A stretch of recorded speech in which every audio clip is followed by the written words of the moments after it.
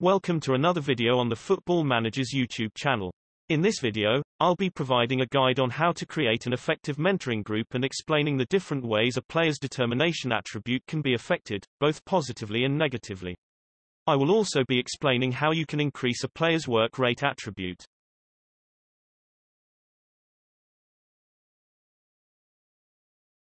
In each mentoring group you will have players with varying levels of influence. For the purposes of this video, the player with the most influence in a group will be referred to as the mentor and the players with the least influence will be referred to as the mentees. Now there are a few things to consider before you create a mentoring group and they are listed on the screen. With the first factor in mind, you should always make sure that the mentor in your group has the highest determination attribute out of all the players in the group. Your mentor should also have a good or desirable personality type, as their personality could have an impact on the mentee's personality. Knowing that mentees may inherit their mentor's player traits, it would only make sense to create groups with players who play in a similar position or have a similar style of play. As mentoring groups with the same players become less effective over time, my advice is to break up groups after roughly 4 to 6 months and create new groups with different players instead.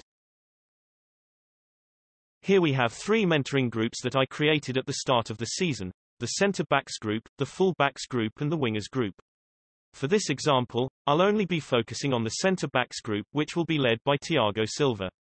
Thiago Silva has a resolute personality and 15 for his determination attribute. The 2 mentees in the group, Marco Kana and Loic Mbeso, have balanced personalities and their determination attributes are 13 and 12 respectively. This mentoring group achieved its purpose as both Kana and So experienced improvements. In August, Kana's determination increased to 14 and his personality evolved from balanced to fairly ambitious. In the following month, Kana's determination rose again and this time, his personality evolved to fairly determined.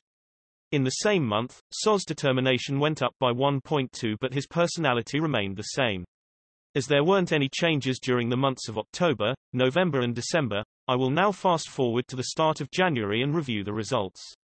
Over the course of 6 months, Kana's determination went up by 2 points and his personality had evolved, whereas So's determination experienced an increase of 1 point. Unfortunately for us, both the full-backs group and the wingers group yielded no results. The only explanation I can come up for this is that, for the full-backs group, both Juan Bernat and Thomas Meunier had the same level of influence within the group, which meant that there were 2 mentors in the group. The only mentee in this group, Koné de Winter, may have found it difficult to shadow 2 different mentors at the same time, hence why the group did not yield any results. As for the wingers group, I will put this down to the fact that the mentor, Kylian Mbappé, is only 20 years old and although he is by far the most influential player in the group, he is still too young to be a mentor. I will now create a new set of groups for the second half of the season. In the new centre-backs group I got Marquinhos to replace Thiago Silva as the mentor for Kana and So. Just like Silva, Marquinhos has a resolute personality but his determination attribute is 2 points higher at 17. Thiago Silva has been assigned to the defenders group where he is the leading mentor ahead of Meunier and de Winter. For the forwards group, Edinson Cavani and Neymar will act as mentors for youngsters Francisco Conceição and Louis Barry, but Cavani will have more influence in the group due to his position in the squad hierarchy. Both Cavani and Neymar have 16 for their determination attribute and their personality types are perfect for mentors. They also have numerous player traits which could be transferred over to the mentees.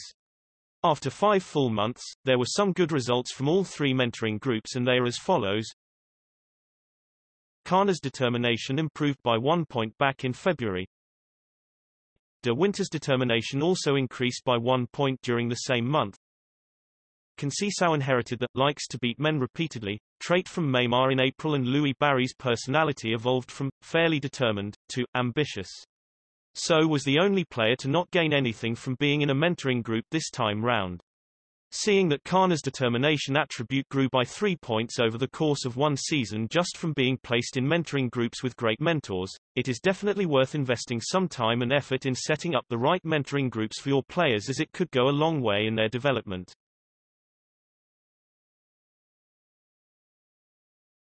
There are 5 ways a player's determination can be affected. Number 1. Mentoring groups.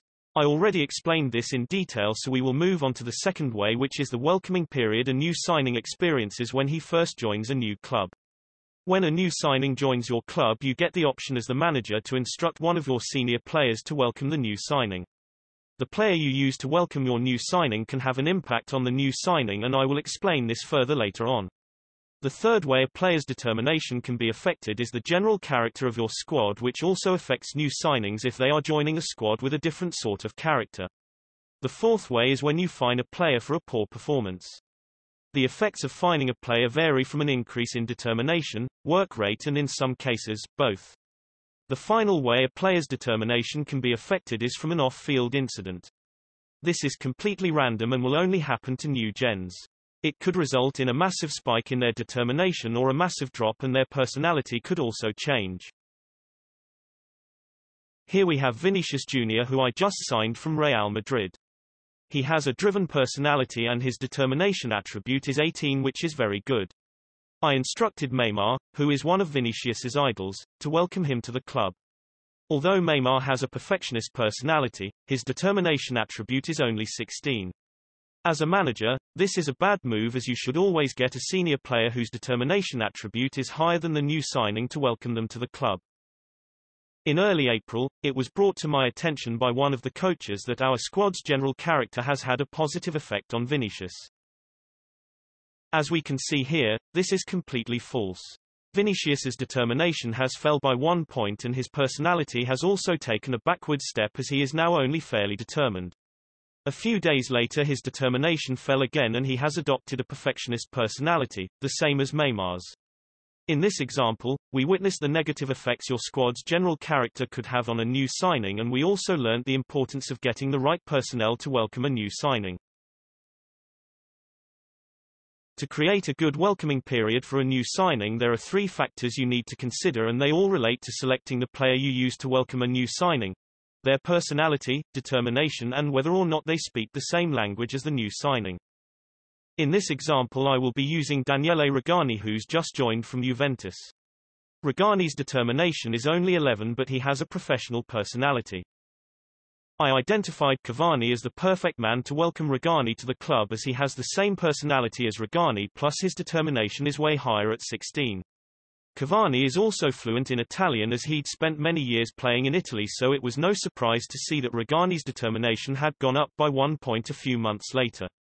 In some cases, a good welcoming period may result in both players becoming each other's favored personnel, which was the case here, as Cavani now considers Rugani one of his favored personnel. As mentioned earlier, fining a player for playing poorly could have an effect on their determination or work rate, but for this to happen, a player must first accept the fact that they deserved their fine. If a player gets pissed from receiving a fine, it will not have any impact on their attributes. In this example I will be fining Mbappé 1 week's wages after a poor performance. As Mbappé accepted the fine and admitted that he deserved it, we can see that his determination has gone up by 1 point from 14 to 15 as a result of the fine. In my next example I will be fining Barry a day's wages. Just like Mbappé, Barry accepts his fine, but this situation is different in the sense that it was Barry's work rate that increased, not his determination. A few months later Barry played poorly once again, but this time, I decided to fine him half a week's wages. The big difference this time round is that both his determination and work rate increased by 1 point because of this fine. Based on what we just saw in the last example with Barry, I would recommend adopting a progressive fining system where you fine your player 1 day's wages for his first bad performance, half a week's wages for his second bad performance, and so on to maximize the effects of this. In most cases, players will become unhappy when they receive a fine, but it is worth noting that if you give them a good reason as to why you fined them, they may take that criticism on board, and this too may lead to an increase in their determination or work rate. Please note that you should not expect a player's determination or work rate to increase just because you fine them, as not all players will react to this, even if they accept their fine.